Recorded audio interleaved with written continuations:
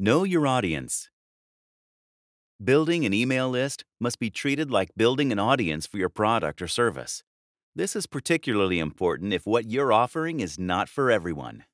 For instance, a laundry service might be for everyone who owns clothes, but collectible radio sets are not. So the first step in building an email list is to figure out your audience. Whether you get them through social media channels or billboard, banner, or bus advertising if it applies to your product or service, you need to target the ones who are actually interested in your offering.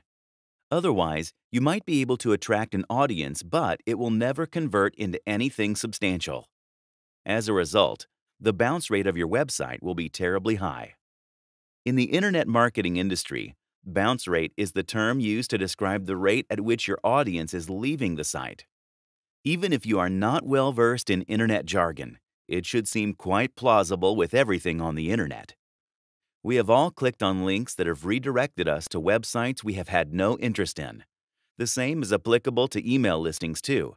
In fact, you actually don't want people who are not interested in your product, because then what you have to offer is reaching the wrong audience and is most likely being considered spam. A bounce rate of 26 to 40% is considered really good. The next level is average, which ranges from 41 to 55%, and anywhere from 56 to 70% is considered higher than average. If your bounce rate is over 70%, that means a huge chunk of people are making it to your landing page but aren't staying on it. That means you have channels that are bringing uninterested users to you. That's not helpful. So, once you start building an email list, start thinking of it as building a targeted email list.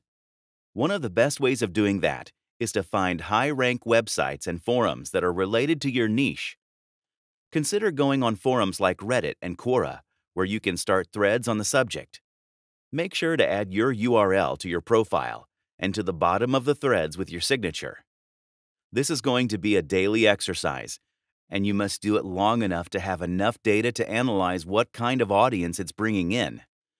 It's highly likely to bring in individuals who are interested in your product or service, and these avenues can be highly rewarding.